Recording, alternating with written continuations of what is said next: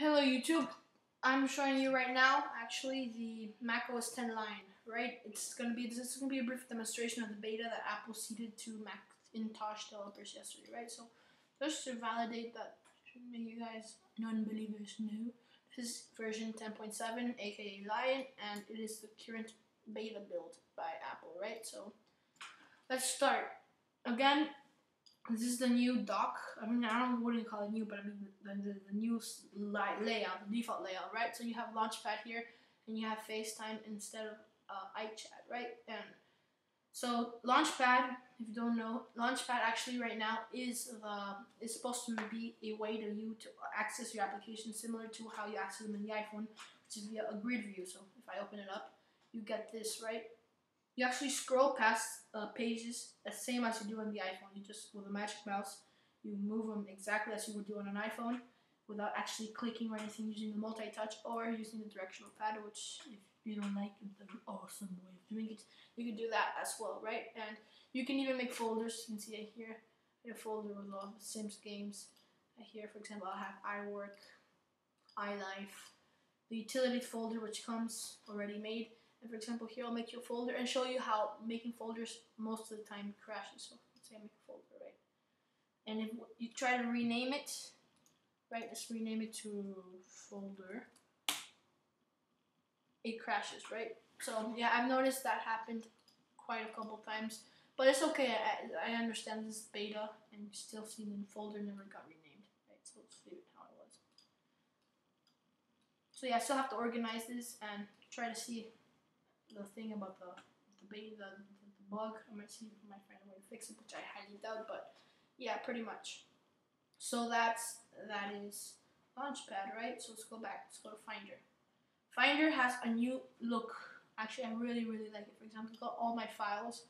It shows you here a look at all your files, and to actually pass by them, you pretty much move the magic mouse to the left to go to the right. Because again, everything here is reversed. Scrolling, you scroll exactly like you're in the iPhone. To go up, you scroll down. As you see, scroll down, you scroll up. I mean, you move your finger up on the magic mouse, just how you do it on the iPhone, right? And again, you can see how you can run around.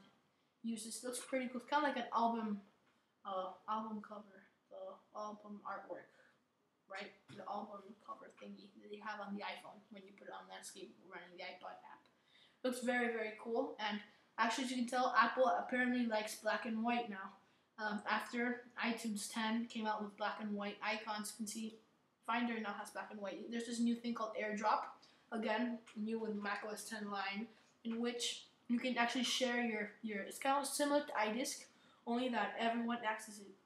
So let's say right now my MacBook here is installing Lion, but once I have both, I'll show you AirDrop in detail. AirDrop, so there's two Lion computers running on macOS 10 Lion. You can drop a file here from the other computer, and I could receive the file, similar to iDisk in a way. And of course, everything else is the same, only that you have a new, chromatic, whatever you call it, singly chromatic pictures with only one color, right? And again, you still have Macintosh HD, iDisk, whatnot, right? So yeah, that is pretty much Finder, and I believe you can also change the view of stuff. You can change it to scrolling like this. You can still scroll, and yeah, whatever. Yeah, let's see. You can still, yeah, it better not be copyrighted by what I just did, but yeah, you can still quick view stuff as usual. Sorry about that. And well, yeah, that's Finder. App Store is exactly the same, only I've noted a few minor changes. You can check what version of the App Store you have right now, but I have version 1.1. I believe you should have version 1.0. And version 1.1 has, I haven't noted anything except the fact that when you look at the icons up here, they are different. They're actually highlighted. Like, they look like they're highlighted. It's a little difference, but I mean, not much of. I haven't noted anything else besides that. I was supposed they might have improved how fast things happen and whatnot, but yeah, that's pretty much it for the Mac App Store. Let's close out. Another thing you would notice, for example, let's load up, I don't know, iTunes. It bounces and whatnot, right? But you don't see the icon highlighted at the bottom. tune-up. I have no idea why I installed that, but yeah, whatever. Right below the application while it's running, if you were running macOS and Snow Leopard, you would have a little highlighted. It would be highlighted at the bottom, but now in Lion it isn't. I guess it's just to signify that all apps remember where they are and you don't have to know which one is running and whatnot. But yeah, whatever. Let's just close that and close this too.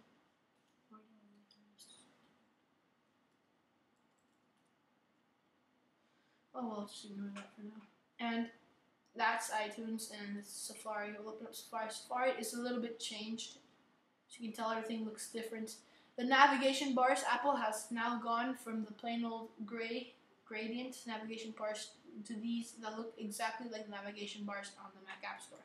Right? They're kind of like looks like gray recycled paper, kind of the navigation bars. Right?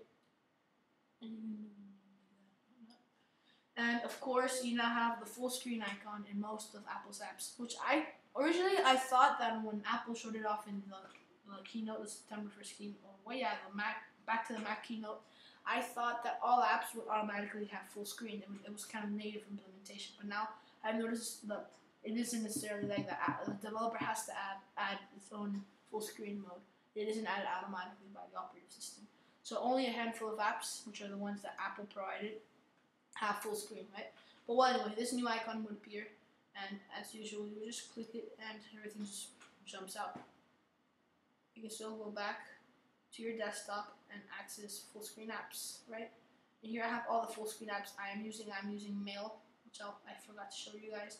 Yeah, Mail, Apple completely redesigned the Mail user interface to make it look a lot like the iPad user interface in terms of Mail. So yeah, you have one colon here and you have the actual look here, so you can see. Scroll down through all that, and well, yeah, you have it in full screen, and you can make it smaller by like full screen. So here, for example, let's go to our website, and it loads fairly quickly. You don't have the gesture to go back anymore, which I noticed. I think you have that in the trackpad version, but using the 2 to go back, you would be directed back to where you were, which I prefer, but whatever. Yeah, that's Safari. Address book. It looks a lot like the iPad one, although this one doesn't support full screen. You can resize it though. It's more, I would call it more like a widget though, because it does seem more like a widget. So yeah. And well yeah, that's pretty much. You can also search your contacts and whatnot, right? Just leave that there. And you have iCall. iCall now looks again a lot like the calendar in macOS 10, iOS, sorry. And again, you can pass by all your full screen apps very simply, very easily, with ease. Of course, you can change all of this, and you can always go back to your desktop. And Photo Booth has no changes. iPhoto, of course, these are apps implemented in the operating system and all of these. Time Machine, actually haven't checked. I believe there's something new that every time you're working on a document, I don't know how I'm going to be able to show this to you, but every time you're working on a document, you can actually check older versions of your documents. I don't know if you access that via Time Machine, but I would guess you would. And see, enter Time Machine. I don't know. Anyway, let's open up System Preferences, and there's very little change in System Preferences. So many new settings. Of course, users now renamed to users and groups. You can actually set a master password for the whole system. You have Appearance, Desktop, and Screensaver. Under Desktop and Screensaver, you have the Mount Fuji, and I don't seem to find the little Lotus one. But if you guys want the screensavers, just the desktop background, just ask me, and I'll be more than happy to send you them via Mediafire or something. So yeah, and I believe in screensavers, there's not much of a difference. Just have the same ones. I haven't checked this though. I have my app wall screensaver, which I like. So yeah, for that, I believe it's the same. And again, in mouse, there's new options. You can actually double tap to mission control. I'll show you guys that right now in a minute. You can also swipe left to right to navigate. You can also set that to for mission control, but yeah, I prefer double tap for mission control. Screen zoom, you have now have options. So for example, let's enter screen zoom.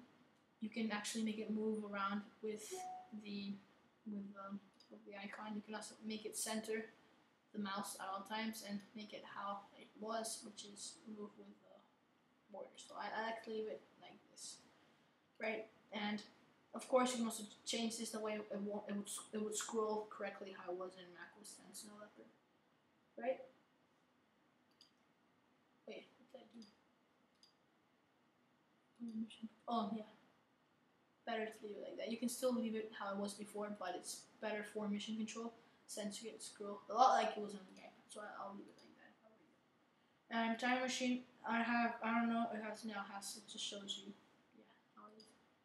And besides that, everything looks very, very similar. You don't have expose anymore, so they should change that. So you don't have expose. You still have spaces though, yeah. No spaces is, again, yeah, because what I've heard is that you unified spaces and expose in one thing, right? And, well, yeah, that's some preferences. Now let me show you guys expose, mission control, sorry. So let's add a lot of pages. Escape. How do you make it smaller? How do you make it smaller? Oh, okay. Make it smaller and just make many pages in Safari, right? So you have many different pages, and you want to find a way to be able to access them easily, right? So you enter mission control. To enter mission control, I set the gesture. You have to double tap. Not click, you don't click. Double tap with 2 fingers. With 2 fingers, you just tap twice on the magic mouse, and you see, for example, Safari. And to make Safari bigger, to access all the stuff, again, you scroll up with 2 fingers, and you can access all of them in detail. Pretty simple. You can also access dashboard, for example. You can also access desktop, iCal. Here are all the apps that are full screen, right? So it's quick. And for example, if you were to leave Safari full screen, I haven't tried this yet, but let's see what happens. Make it full screen, and then you add off. Yeah, add off Windows. Right? See how that would look.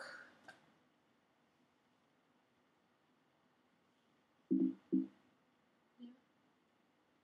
Do that. Apparently, it just makes different. Doesn't organize them. Well, it does actually. Well, yeah, it does organize them.